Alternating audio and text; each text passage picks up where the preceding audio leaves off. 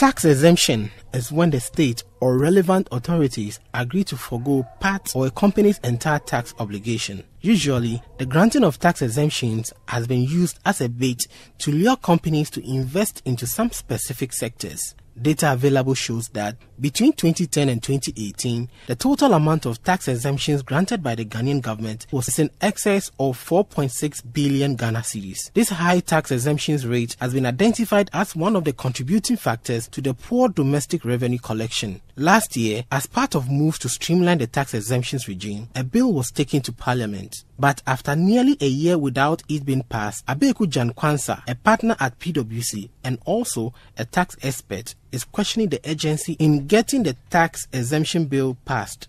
I go back to what I said initially around the president himself identifying exemptions as one of his headaches.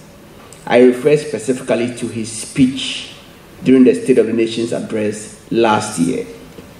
Parliament requested for the public to give a response in March, April last year.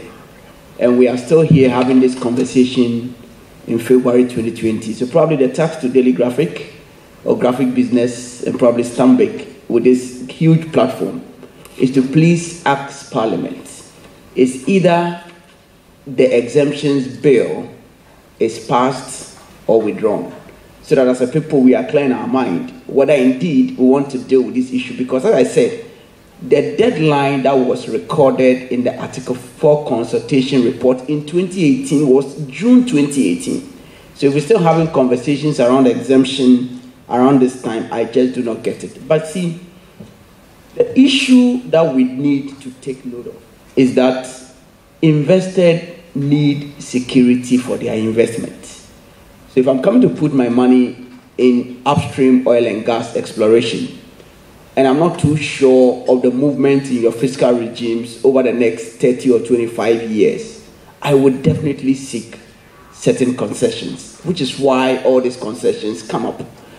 Mr. Gyan Quansah adds that beyond taking an action on the tax bill, the country needs to decide whether it will use tax exemptions to lure investment or not. But at the end of the day, we are a sovereign country. We can choose not to give exemptions and just test it out and see whether or not we can still attract a lot more of these FDIs.